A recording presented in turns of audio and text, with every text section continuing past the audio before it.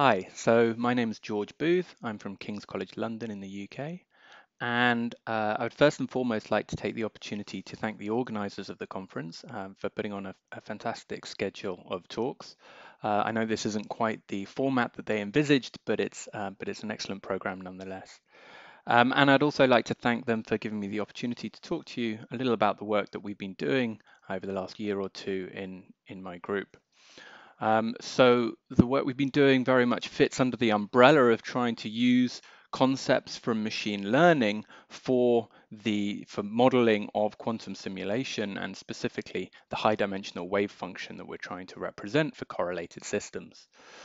So this is the work very complementary to the work that was pioneered by Giuseppe and many others that are talking at this conference in using neural networks and neural quantum states in order to describe wave functions. But we're using a very different paradigm still within the umbrella of machine learning in that we're using something called Gaussian process regression in order to define these states. And they have very complementary characteristics from the neural quantum states that I think are quite interesting and potentially quite useful. So if there's anything to take away from the talk, and something that's sometimes lost on certainly newcomers to the field, is that machine learning does not mean neural networks. Neural networks are one very successful and some would say dominant paradigm within machine learning, but there are many other ways within machine learning to have a non-parametric flexible model that we can use for high dimensional functions. And indeed, these models have been used successfully in many other areas, including within condensed matter for doing things like parameterizing force field models and situations where your phase space is atomic configurations. And this is really what we're going to be looking at today. And really the main alternative to neural networks in how we decide to model these high dimensional functions is via something called kernel methods. And this is what I hope to give a very brief introduction to today.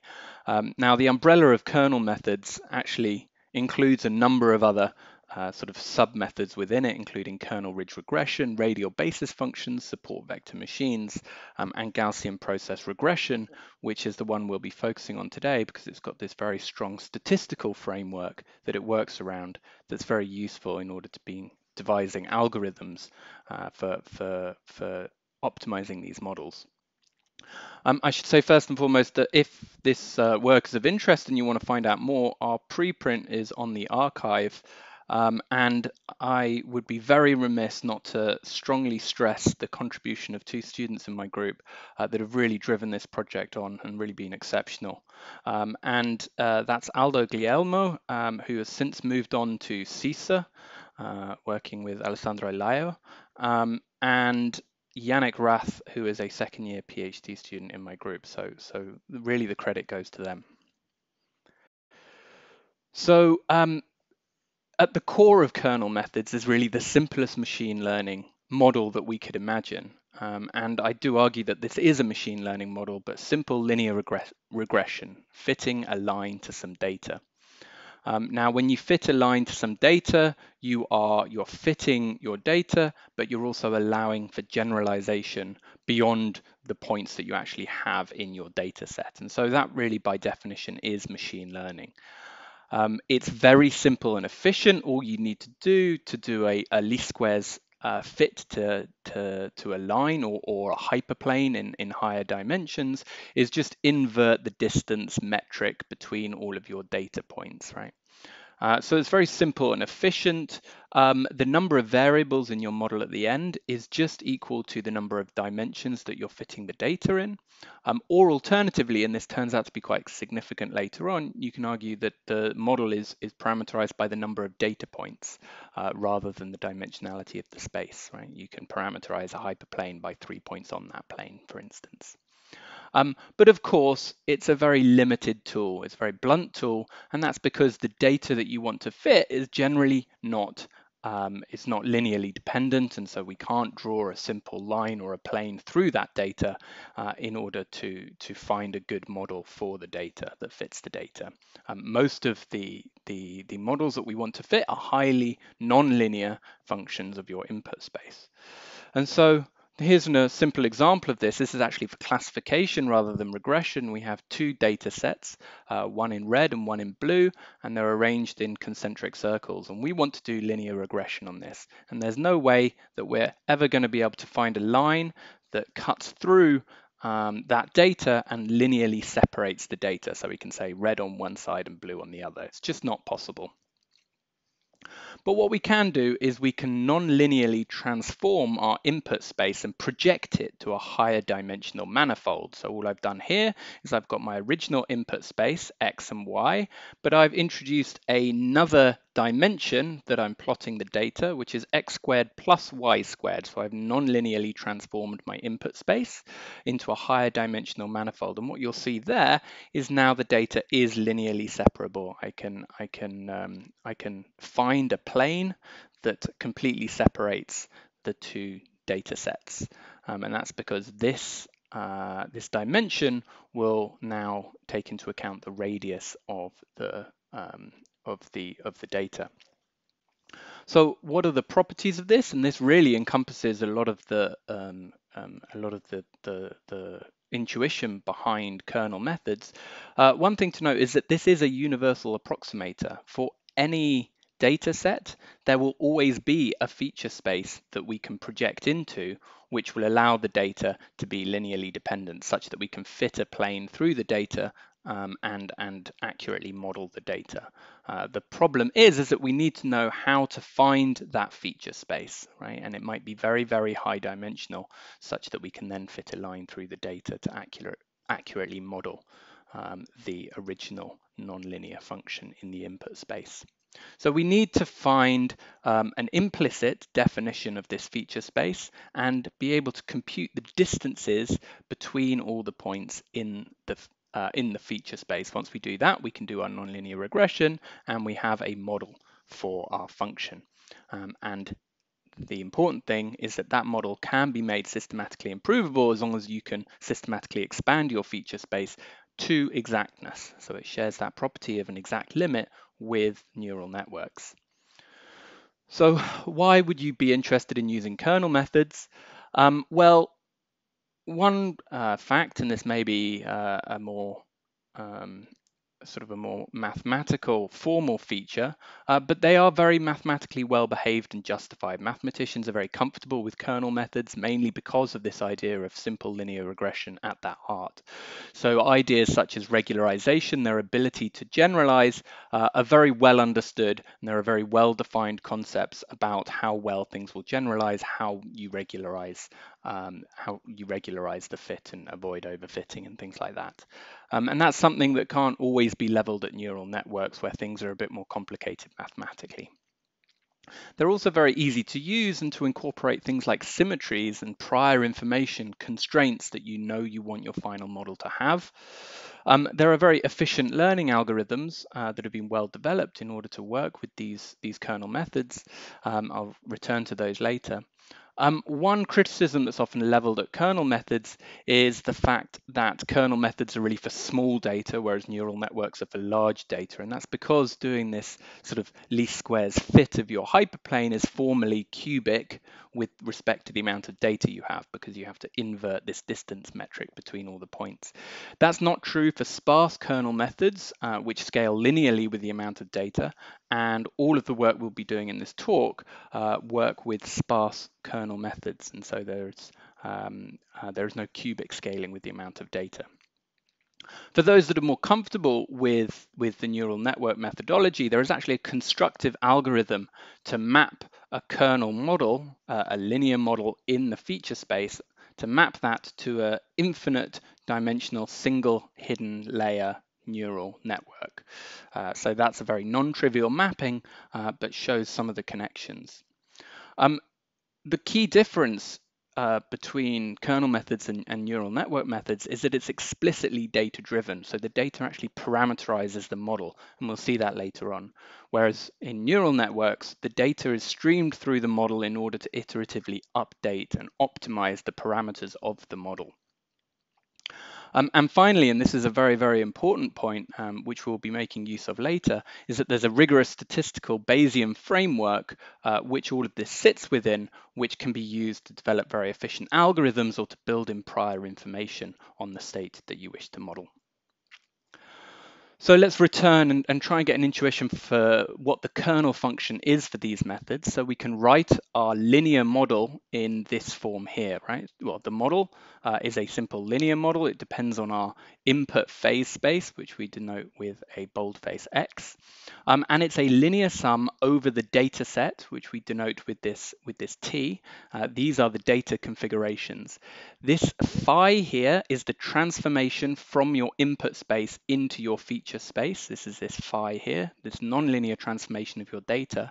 And then if you want to make a prediction on any other configuration in your space, X here, you need to nonlinearly transform the data into the feature space. You take the dot product in the feature space with all the data, and then it's linearly weighted in the feature space by these WTs, these weighting parameters of the linear model. Now, this is very difficult. We've already said we need to transform into this very high dimensional feature space. So we don't want to explicitly do this dot product. The aim is to be able to develop this kernel function here, which is just equal to this dot product. So it has the formal features of the dot product in some high dimensional space and allows for a comparison between any point that you want to predict and any point in your data set. So this kernel function here allows you to implicitly perform this mapping into the feature space as long as you can evaluate this distance, which is the dot product between any 2 points in your feature space. So what is this kernel function that's key to all of these methods? Well, from a statistical point of view, you can consider it to be the covariance of the prior distribution, right? So that's saying that in the absence of any data about the object that you wish to model, how do you expect one configuration in your feature space to correlate with another? Right? So in the specific instance that we're looking at, how do I expect one probability amplitude on one electronic configuration to correlate with the probability amplitude on another configuration? So in that sense, it can be considered then a measure of the similarity between the points of the configuration space. So in order to try and start to think about how we can devise this feature space that we want to project into, one thing we can ask is, what feature space can we map electronic configurations into such that when their wave function amplitudes are similar, their position in the feature space is also similar? That will then mean that this provides a good way to understand how we expect the amplitudes on configurations to correlate with each other. This may sound like quite a difficult task, but we know from traditional ways of parameterizing wave functions that there are plenty of features that we can use in order to understand how we expect wave function amplitudes to change. And we start off with this sort of toy example of a fermionic Hubbard model, and this really betrays my roots as a chemist. We really should have started with spin systems, but we started with fermionic systems. All of this works very well for spin systems, but I'm going to stick in this talk to fermionic systems where we have the majority of our results. So we have two configurations here, configuration X and configuration Y, and we want to ask, how do we expect their amplitudes to correlate with each other? Well, the first thing that we could potentially do is we could go through and we could make a feature space which depends on the number of unoccupied sites in the configuration, the number of doubly occupied sites, the number of up sites, and the number of down sites, and we could just count them for each configuration. This is explicitly projecting into a feature space and take the dot product, and that would give us a kernel function. And that's a reasonable thing to do. We, just from experience of things like Gutzwiller parameterizations, we know, for instance, at large correlation strengths, we want to suppress double occupancy. So it seems reasonable to characterize configurations based on things like that. Now, there's another way that we could evaluate this kernel function. Instead of explicitly enumerating the features, we could just simply take this site here. We could evaluate what its FOC state was, and then we could loop through the sites of configuration Y and count the number of times that the FOC state was similar to the FOC state of configuration X. Then we could do that for the second site on configuration X and loop through it. And we could write this mathematically in an identical, to give an identical value to this explicit approach as a double sum over the sites of the two configurations, and this delta function just evaluate to 1 if the FOC state on site I of configuration X is the same as the FOC state on site J of configuration Y. This is L squared cost, this is 4 to the L cost, but this explicitly grows with the dimensionality of the feature space, whereas this does not. And so that's really the kernel trick that we'll be using to ensure that we can very efficiently evaluate these kernels. So this we call the K1 kernel. It really characterizes configurations purely by their local occupancy. And as I said, that's very similar to the idea of parameterizing states in the Gutzwiller form. And you can do the same. You can obviously expand this to build in local antiferromagnetic correlations by taking plaquettes of two site nearest neighbors and then comparing those to two site nearest neighbors in the other configuration. And you can start to build up these kernels in a systematic hierarchy of this form. And we call this the K2 kernel. And the cost in this form is still L squared, regardless of the size of the plaquette that you're using to extract these features. And so what we're doing there is directly computing the kernel function without ever explicitly transforming into the feature space.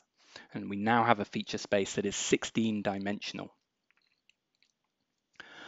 But we can, of course, carry on growing this. We can start to include plaquettes at a distance. We can start to include higher and higher rank plaquettes, 3 sites and more. And indeed, we can show that we can analytically resum the features corresponding to all plaquettes of all size, range, and topology, if we so wish. And that gives us a complete feature space in which to parameterize a configuration, an electronic configuration space. That space, that implicit feature space, is actually much larger dimension than the Hilbert space of electronic configurations. But the key thing here is that we don't need to evaluate that feature space explicitly. We can compute this kernel function still in L squared time. Now, I'm not going to go into exactly how this is done, but if you stare at this equation for long enough, you can argue that this counting of these feature spaces and taking a dot product is exactly what we've done with this function. Now, we don't want to weight all of the features exactly the same, so we can introduce some additional hyperparameters in which we can tune the complexity of the kernel function, the dimensionality of the feature space. And we do this with 2 hyperparameters. The first is this p hyperparameter here, which is an exponent, and that tells us the cutoff that we want on the number of the sites in our features. So if we're only interested in low rank features, we have a relatively low p, and if we want to include the entire feature space, we let p go to infinity. Similarly, we have this theta parameter here, and the theta parameter suppresses the contribution of very high rank features. So when we have features that include all of the large numbers of sites, they are exponentially suppressed with this theta parameter. So there are 2 additional hyperparameters in our model. But the key point is that this is still a very cheap way to evaluate the similarity between any 2 configurations. Okay, and so we now come on to the form of this Gaussian process state that we've called it. We have our 2 hyperparameters, p and theta, and it depends on a configuration x. Now we have our linear form, our linear model here. We have a sum over our data set, t up to nt, the number of data configurations. So this is this explicit data-driven models that I was talking about. We have our kernel function here, which compares each of the data set configurations with the configuration which we want to predict on, this x here, and they're all linearly weighted by this w parameter. So that's a linear weight that's associated with the training configuration. So these terms here and these terms here relate to the data. So those are explicit electronic configuration support points that we use in order to predict any other configuration in the phase space. And then this is the kernel that we have to evaluate, essentially this distance metric from all our other configurations in the space. Now, what we've also done, which may seem a bit strange, is we put it all inside an exponential. So what we're modeling with this linear model is actually the log of the wave function. And that's done, we can see kind of physically motivate why we do that is because this linear model, we can see from our definition of the kernel that it's additively separable in terms of all of these features, right? And if we want to ensure a wave function that is appropriately sort of has an energy per site, which is appropriately intensive, or rather a total energy that's appropriately extensive, then we need actually product separability of the features in our state, right? And that will ensure then that the data that we require doesn't grow with system size for a given accuracy. So what we do is we put it in the exponential, and then we have a product separable wave function and appropriately additively separable total energies. So some limits that are worth exploring on the expressibility of this model. As p goes to 0 in the kernel, we end up with the Gutzwiller parameterization. Really, we're just parameterizing local occupation, as I said before. As p goes to 1 and theta goes to 0, we're allowed to parameterize all pair distances in our kernel. And then as p goes to infinity, we're allowed to explore the complete kernel with all possible features. And actually it has a very nice simple form in that limit. The kernel looks to be the exponential of this term here, which is often described as the Hamming distance, which is a kind of a discrete distance for between any two bit strings. So this was very reminiscent of a discrete version of the squared exponential kernel that's used a lot in kernel methods. So why have I bothered describing all of this in terms of these hyperparameters P? Surely we would always want the most complex kernel to describe all the most complex physics that we want. And perhaps that's true, but oftentimes that won't be true. And that's just a consequence of Occam's razor. The more complex the kernel, the more complex the model that we're working with, the more data that we'll need in order to accurately fit that model.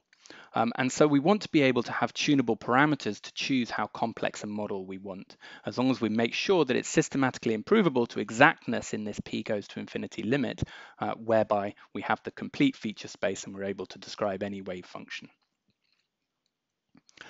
So I want to take a little digression just for a minute or so to talk a little bit about the Bayesian framework that this all operates within. That's very important to be able to work out how we can choose our data configurations. These are these XTs here, and how we can choose the weights associated with our data points optimally. So in the Bayesian picture and the Bayesian framework for this, all of our variables turn into probability distributions. So these W weights here are now probability distributions with a mean and a variance.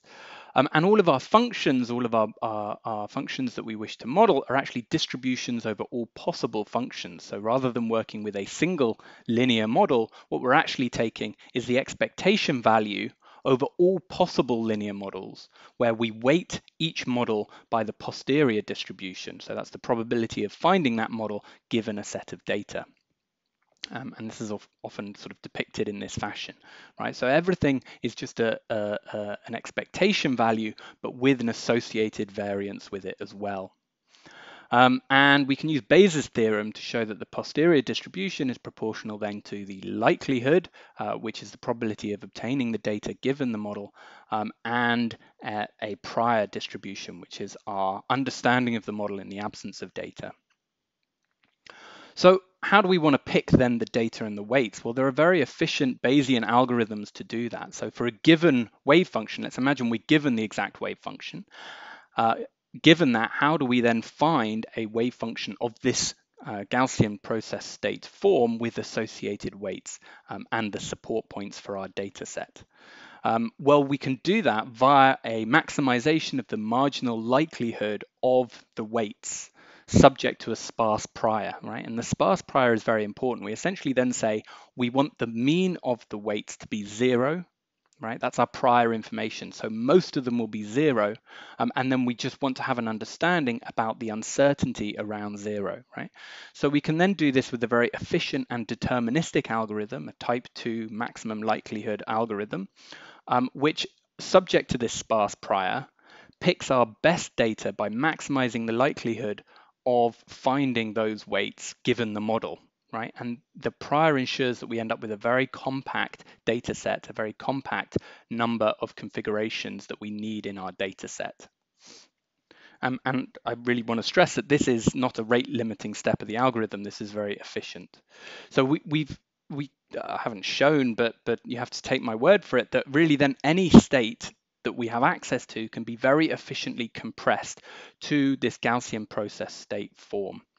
With a single parameter, which we call sigma, which controls the precision, or in statistical language, the variance to which any state is reproduced. So given a desired accuracy, this algorithm will come back to us saying, you need this much data to describe that state to that accuracy, and here's the data that you need, and here are the weights that you need. And this is the most compact set of data points that you can represent in this form.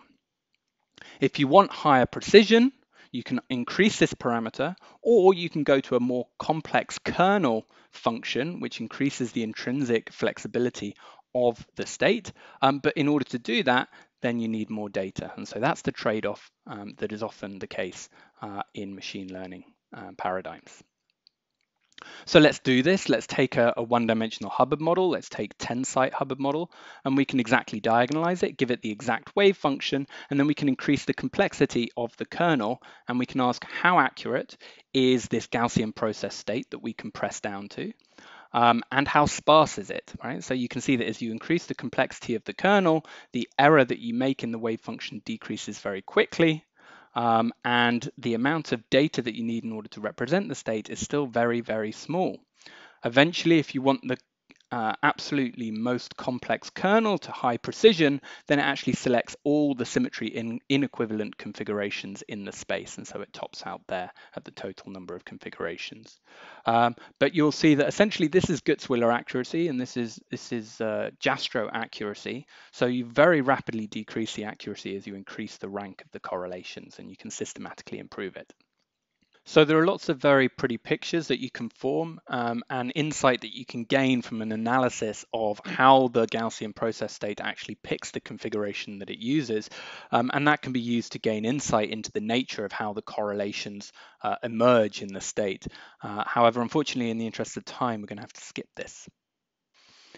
So we need to now turn to a numerical algorithm that we can actually use and extract meaningful results from beyond just the information that we had from an initial state.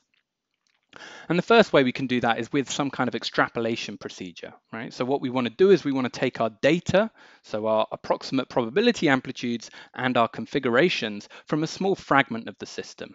So we can say take a large lattice system, we can extract a little fragment of that, and we can diagonalize the small fragment of the system in order to obtain approximate probability amplitudes and configurations on that small fragment. Then we can use this data to find a Gaussian process state over the entire system, where we constrain the features that are beyond the range of the fragment to simply be described by their mean field counterparts. And then we can just sample very efficiently this state with Markov chain Monte Carlo in order to extract the energy. So this is relatively crude, but it's very simple and very efficient. There's no optimization of any parameters at all. All we're doing is taking the data from a small diagonalization of a fragment, and we're essentially saying that those features represent the correlations over that length scale across the entire lattice. So essentially, we're truncating the range of the correlations a priori to the range of the fragment that we choose. And you can compare that to methods such as DMFT. And we can do this, right? So on this x-axis here, this is for a 32-site Hubbard model at a u equals 8, and we've taken a fragment to be just 12 sites within those 32 and just diagonalized that 12-site fragment. And we're multiplying all of these states by a Slater determinant, so we include that, that the features beyond the range of the fragment are just treated at the mean field level. And as we increase the complexity of the kernel function, so we increase the p parameters from 0, 1, 2, 3, 4, 5, 6, and infinity down in this little cluster here, you can see that the basis set, the number of support configurations that are chosen, grow in order to accurately define the state. But as that is done, then the relative error that we make in the total energy for the Hubbard model decreases. At p equals 0, we have a parameterization that's very similar to the Gutzwiller, and so we get essentially identical energies. And then as we increase, we can see we get to our final error here.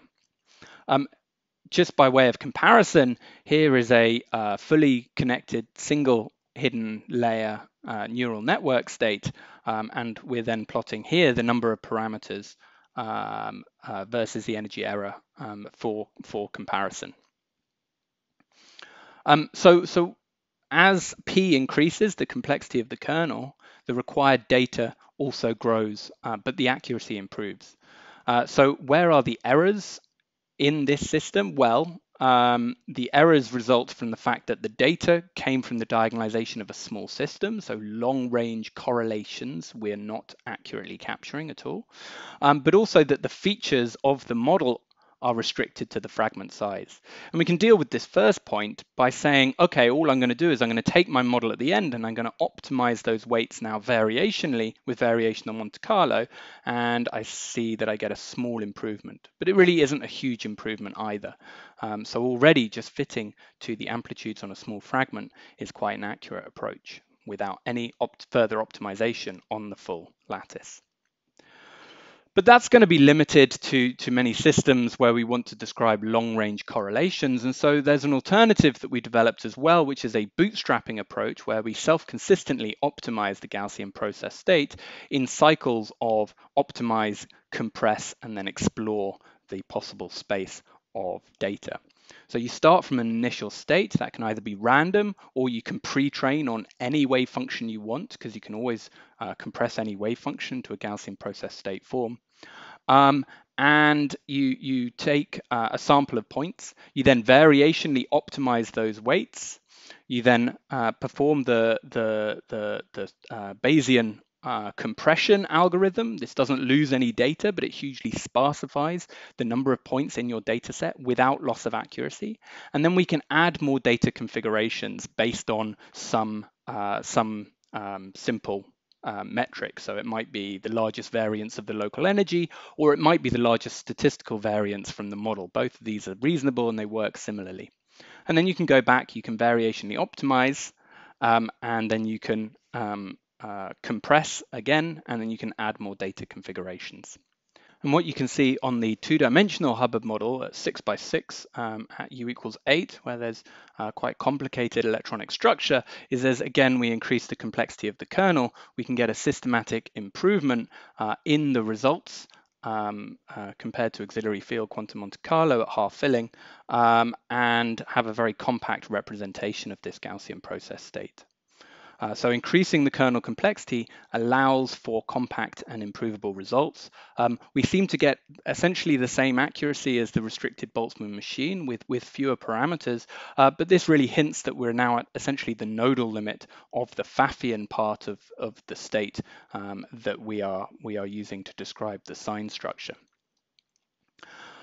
Okay, we can go to a much more complicated model as well, the eighth hole doped 8 by 8 Hubbard model, where there's strong long range order and competing low energy phases to find. And once again, we find that the Gaussian process state does a decent amount better than both Gutzwiller and Jastrow, and slightly better than the RBM, but essentially they're the same, and we're confident that the remaining error is just in the nodal restrictions. This might be something that we can discuss later on. I don't think I have time in this talk, but actually obtaining the sign structure and the nodal structure of frustrated and non-trivial fermionic models is something that's very difficult, both for these GPS states and the neural network states. And so that's something that they share in common, and that's something that we're working very hard to achieve, both with ideas of backflow that have also being discussed in this conference as a way to parameterize backflow parameters, but also in a statistical sense, you can enforce things like anti-symmetry into prior information. I'm not going to be able to talk too much more, but just to say that we're also working on ab initio systems and going back to spin systems, and also looking at ways that we can make our data sets more flexible. Finally, with that, I'd like to thank the organizers again and ask if there are any questions. Thank you very much.